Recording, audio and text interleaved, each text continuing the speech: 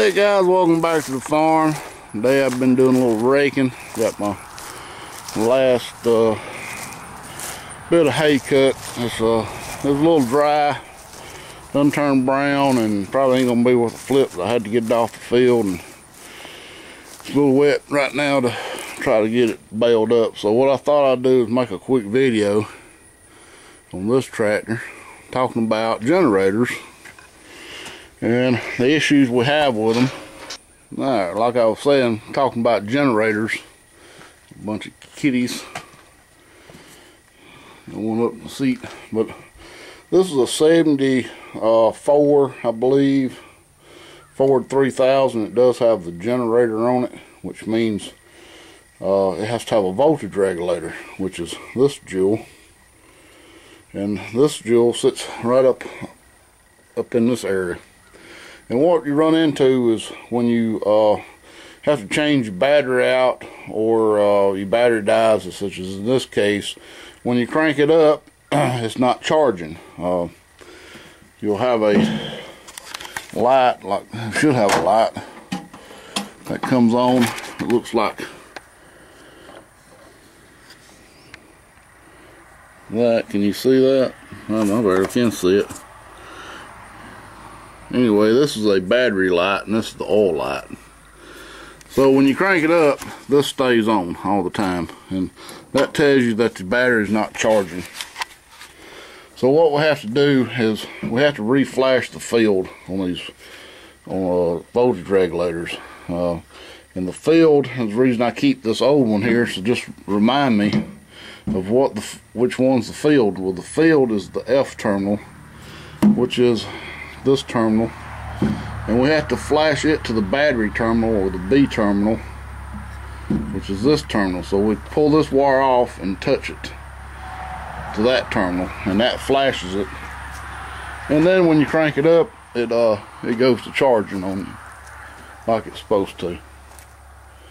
So let's see if we can find the voltage regulator on this Ford 3000. It's a little bit of a pain to get to. It's actually right there, so I have to take this battery out, or move it out of the way. You gotta take this, loosen this up, and flip it down, and then we can move this battery out of the way to get over here to the voltage regulator. I'm gonna put my light on it, and this is the voltage regulator. So this little terminal with the blue wire has got to be flashed to that terminal on the end. Now this voltage regulator was replaced, and it don't tell you nothing about having to flash that. Now this old one, it does. It says polarize before starting engine, disconnect field wire and flash to B, or battery, which is B. Alright, so getting over here in here, what we got to do is loosen this. What we can do is, and that is pretty dirty. I know y'all can't see what I'm doing here. You can do it more than one way. It's difficult to get in here, and these terminals are filthy. But we need to get something from here to here. Alright, so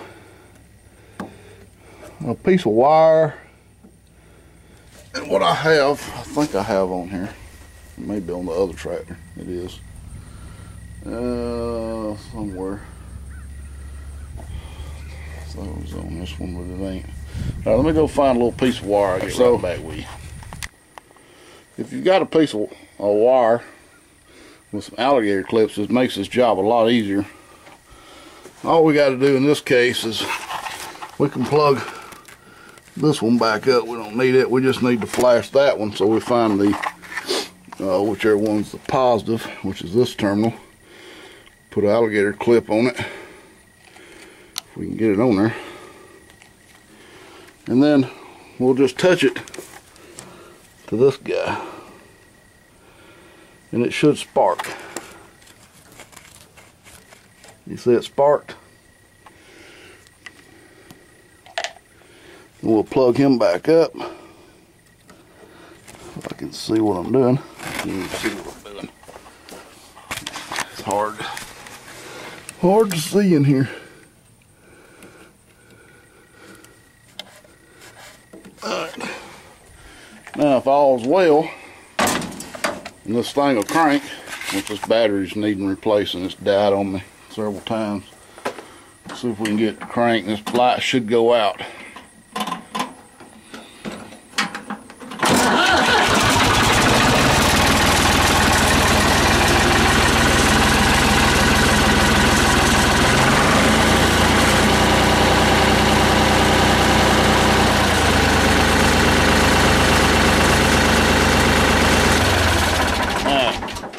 Apparently I didn't spark it good enough, or may have lost its spark.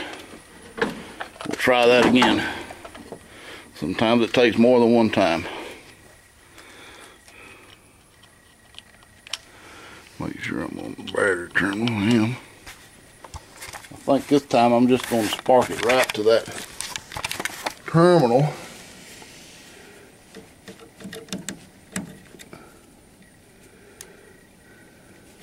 There it went. You see that spark? Let's try it again.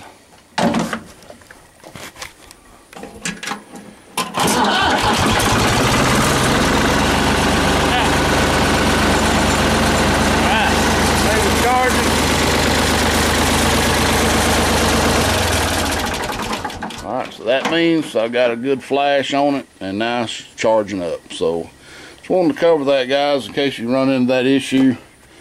And you will run into it on these generator style tractors.